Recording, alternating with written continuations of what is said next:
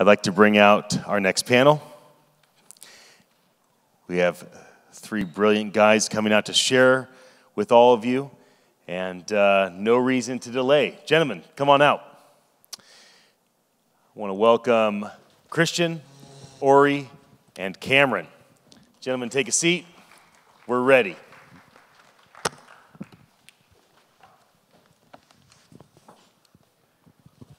Hey everyone, so my name is Christian. I just want to start off by saying I got chosen to be the moderator, super last minute.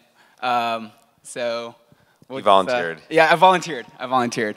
So we'll just go on the fly and let's just start off with the introduction. So my name is Christian. I'm the co-founder of Nectar House. We're building a design thinking community for innovation.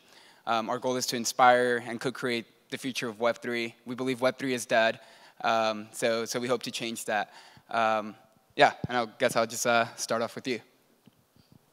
Cool. So my name's Ohayon. I'm the co-founder of NFT Basel, an investment-grade NFT marketplace that we started about 1.5 years ago. Essentially, we try to approach the NFT market from a totally different perspective, trying to leverage the best in centralization and bringing in a bit of decentralization into it. To promote security, to promote adoption of the tech, and basically creating tools for creators versus creating collections. And by doing so, we've managed to create a market that promotes investing in NFTs as an asset class versus treating an NFT as simply a digital collectible. Cool. And my name's Cameron Hejazi. I'm co-founder and CEO at Cent. Cent started as a social network in 2017. And a lot of the early crypto art pioneers kind of met on our network and went off to do great things elsewhere in the metaverse. And then in 2020, Cent launched Valuables, which is an NFT marketplace for tweets. Most famously, we sold Jack Dorsey's first tweet. And then recently, we launched our new product, which is at Cent.co, called Cent Pages, which is a way for any creator to build an audience, particularly via email right now, and distribute NFTs to them for free. Awesome. So just to give some context, so my background, so I was an analyst for Salesforce, specifically for their Futures Lab. So my goal was essentially to predict and analyze the trends of our digital transformation journey and where we were going to be by the year 2030. And it's specifically what smart city development looked like. That being said, would you guys like to share more on where do you see like Web3 going? Let's start off like within the next year. Sure. So yeah, for context, my background was banking. I basically started off on Wall Street as a banker at Goldman Sachs. I was doing equity sales trading, moved over into slightly more exotic products, trading derivatives. And I started seeing the opportunity in NFTs when people were looking at them as a form of transferring intellectual property and transferring digital deed of ownership. So I think what's happened to the market now over the last few weeks or months is it's kind of washing out all the fluff that was in the market. There are way too many projects being brought out with very little foundation behind them. And I think now is when you get to see the infrastructure getting built out. People who are bringing projects to market, whether they be infrastructure like a marketplace or NFT projects that serve a purpose or serve a utility. So I think the next year is the year where you actually really see stuff being built out versus drops coming to market. So now would be, in my opinion, the opportunity to jump into projects as an equity shareholder. I think this is when you really invest in the infrastructure, the bricks and mortar of what the NFT market will be 4 to 5 years from now. Yeah, I largely agree with that. I think crypto has had many cycles of bull and bear crypto winters, right? And a lot of the heavy lifting and the hard work, the progress that's made between each cycle happens in the bear market when a lot of the froth does get washed out. And then a little bit on my background. So I worked in ad tech before starting Cent, and I strongly believe that the next great social network or social media platform will be built using NFTs as one of the core primitives, because for the longest time, people would complain like how Facebook is abusing their data and making so much money off of it. But if you were to own that data, or own the value rather, that Facebook accrued from it, it would average to, in the United States, $20 a user. And so it never really made sense to actually own your data. Like, what does that mean? I get a $20 check each year? No, thanks. And NFTs change that because they've shown that there's way new valuation models that really change the equity in the things that we create. And so that's the future that we're really heavily investing in. That's awesome. So today with NFTs, I guess like the biggest buzz is the metaverse, right?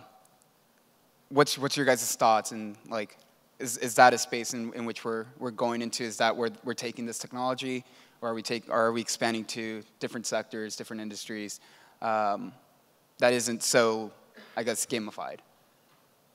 I'd love to hear your thoughts on it too, you know? Yeah, definitely. So yeah, I believe we've expanded that bubble these last 6 months, right? So almost every NFT project today, in terms of like community-based projects, are talking about this this metaverse creation. I think that would be essentially like that 3-5 year roadmap. I think we're still too soon and too early to bring all of these NFTs into the metaverse. And I think the biggest barrier, the bottleneck, is actually the technical development. These NFTs aren't ready to be essentially like pushed into the metaverse, right? The file formats aren't created yet. The metaverse is not even created yet, right? So the other side is still a thought, right? It's still a project that has actually yet to come to fruition. So I think we're beyond that, but I think emerging technologies such as like AI, 5G, IoT, all of these technologies, we're going to reach a point where they're all encompassed with NFTs, and I think NFTs really give us that hope and of our digital transformation journey. Yeah, I definitely agree with the time horizon aspect. I mean, like technology aside, because VR is still, like even the headsets, right, are still kind of coming to mass market in a sense. And AR is not really a thing quite yet, which I think AR will definitely make it much more palatable to be wearing goggles all the time. I do believe that there is just so much that we as humans right now are kind of revolting against. Like, sure, there are people who live in Discord servers, but if you look at the 99% and like the latest social app that's blowing up, it's called Be Real, right?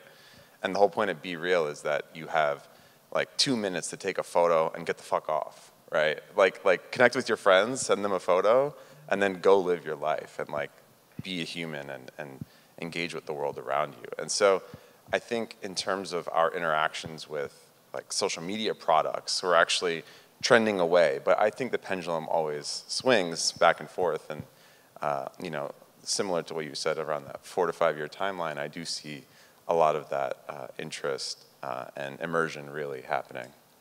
All right. What about you, Ori? Just to add to that, I think also the concept of a metaverse also shows that interacting in Web3 will also, NFTs are going to be a new method of us interacting with an asset class, right? It doesn't have to just be a digital piece of art, it doesn't have to be a real piece of art. It can literally be anything that you're interacting with that can be identified as something unique, right? So when you're in a metaverse, you're essentially acquiring things via NFT, right? That's how you prove the ownership in the digital world. I think what it's showing is that in the physical world, you're also going to be able to interact with those assets as NFTs. So my opinion is in like 5, maybe even more as AR develops, you're going to start seeing probably more immersive technology like glasses that allow you to scan stuff as you're walking through and essentially acquiring that asset using an NFT as a proof of ownership. So when you buy a bottle of water, there's a barcode on the back of it. That barcode is essentially the identification number for that NFT. We're just going to learn to track inventory better. We're going to learn to track provenance better. We're basically going to bridge that gap between physical and digital significantly better. And then I think the line between digital and physical will thin out significantly more because of it. Awesome. Yeah, so I guess next question, the democratization of NFTs. How are you guys involved in that aspect? Well, so at Cent, we like to joke that the floor price is 0 for the NFTs minted through our platform. And obviously, we think that a lot of NFTs have the potential to have lots of value, but in our product strategy and in the way that we're thinking about it, most people's perceptions of NFTs are that they're a Ponzi scheme that are destroying the environment, right? And so you layer on the need to either purchase crypto or then purchase crypto and then complete a transaction to buy your first NFT, and it's like a non-starter. And so with a lot of the creators that we're working with on our platform, we see removing the cost component as a critical part to getting people to own things and understand what does it mean to actually own an NFT. And it turns out like most people won't buy an NFT, but they'll take one for free, you know. And so we hope that by getting just people in the door, we can open it up to the 99% and make more people involved in the space. I love that. Yeah, I also think to that comment you just made that most people will receive an NFT for free, but they don't want to buy it. Like I experience this all the time where people are like, how on earth do you use a MetaMask? How on earth do you buy an NFT? How'd you get Ethereum? I think we've made it way too complicated by completely decentralizing NFT markets. That's why we're such a big believer in semi-centralized, semi-decentralized, because it makes it easier for the buyer to interact with digital assets, regardless of if it's a token or an NFT, right? So I think like the main component of democratizing NFTs is granting access into the market, making it easier for the other 95% of the world who aren't really crypto natives or don't understand what the heck a token is to interact with NFTs and get access to a new version, a new asset class. It cuts out the need for an in-betweener, right? When you're buying a piece of art, you no longer need to go to a gallery to acquire it. Now you can just go onto an NFT marketplace and you can basically get access directly to that artist without any intermediaries playing in that game. Same thing with essentially like even the stock market, right? If we reach a point where you're able to tokenize basically equities, foreign exchange, commodities, anything, you're just transferring ownership of that equity contract on chain. And that settlement happens instantaneously. You don't need any more clearinghouses. You've basically taken 2-day settlement and cut it down to 0 because it's all happening on chain and getting verified immediately. So you're speeding up the process of basically what we're doing today, just using blockchain. You're not recreating the wheel, you just made it faster.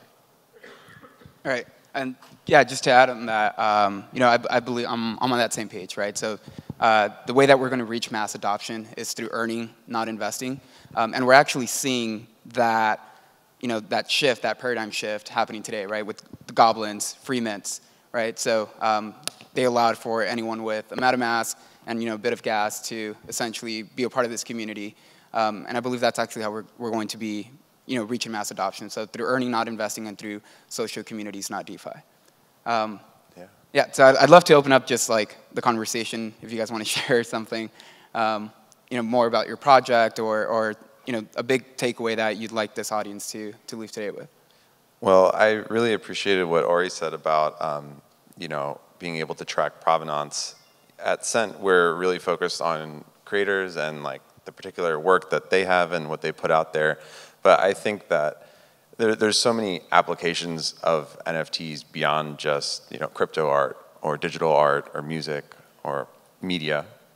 And I'm really excited to see, for instance, supply chain and things that are like certified organic or ethically sourced be able to be verified in a way that doesn't require so much trust, and it really comes from the source to the consumer and just bridges them together, because I think that there's a lot of opacity in every organization in between today, and it's just something that I feel like is sorely lacking and is a great opportunity for blockchain as well. Totally. If you look at pretty much any antiquated industry, like look at the precious stone industry, how often do you know where the rough of a diamond is coming from? How often can you track its process, what country it went through, and so on? Like, as our world becomes smaller and smaller and international trade becomes more simple and easier to get away with kind of black markets, NFTs, blockchain will essentially clean up all of that. You're finally going to be able to see where something comes from without having to trust someone or without having to look at a piece of paper. That could really be replicated quite easily. Like, it's pretty simple to use Photoshop. Most people know how to do it. It's not that complicated. But when something is authenticated on chain, you can't really argue with that. So being able to correct like the luxury asset market, the art market, all these things, it's only gonna, this is just the first iteration of it, right? Like this is gonna slowly start being implemented in inventory management. This is slowly gonna move into capital markets. We're essentially treating cryptocurrencies as a form of foreign exchange, right? Like it's only a matter of time before financial institutions start adopting it with all the other asset classes we interact with. And when that starts happening, you're going to start stabilizing the industry. But these kind of corrections kind of show that we need to do that. And I think we've almost focused on the wrong asset classes a little bit, and that's why we've had this massive correction. I agree. I love this conversation. I think the supply chain use case is one of the biggest ones. Every year we have like this E. coli break in lettuce, right? So we have to recall all lettuce across the nation, and it just creates huge food waste, right? So we can actually reduce the food waste if we can actually find out which batch was the one with E. coli, and just remove that from the shelf, as opposed to recalling and creating mass panic. So I love that use case. But now you're breaking away from decentralization, which is pretty much what everyone here believes in, right? You're essentially re-centralizing everything. But I think that's kind of the purpose of all this. If you can't create a system completely based on trust, just close your eyes and assume everyone's going to be good. Because I don't think that's how it works. That's pretty much what happened with all the NFTs in the market literally a couple weeks ago, right? Like everything collapsed. And that's because we put way too much trust in the system that wasn't being moderated. No one was really keeping an eye on it or filtering out real from fake and so on. And I think we do need, especially as a crypto community, we need to focus far more on finding efficient ways to centralize the bodies, but allowing all that information to be made public. With that, there's no more gatekeepers into industries, there's no more hidden information. Everything should be open and on-chain, essentially doing an ether scan to prove where anything comes from. But we have to say, fine, we have to trust some institutions to moderate this. If not, we're shooting ourselves in the foot, essentially. Yeah, it's really rings true for me in the industry, or this particular space that I'm in, because we've seen a lot of instances of NFT fraud happening with people taking original artwork that was created by other people, reminting it, or just minting it for the first time. It was never an NFT, and then selling it. And it's something that is an ecosystem-wide problem, and the reason for that is that blockchains are permissionless, and anyone can, spin up a smart contract or use a platform that does it for you and mint NFTs, regardless of what content you want to put in there. They can upload it to the chain. And so it's not just Cent's problem if there's some counterfeits being circulated. It's the entire ecosystem's problem. And how we go about solving the identification and integrity issue is really difficult, because it requires all the players to come together in some way or another. And if there is an organizing body, kind of like what you're suggesting, that facilitates that, it would go a long way, because it's not something that any single company can single-handedly solve, right? OpenSea might take down a collection, but that doesn't mean it's taken off of Rarible, right? And what are the communication channels? How are policies crafted and enforced in this decentralized system?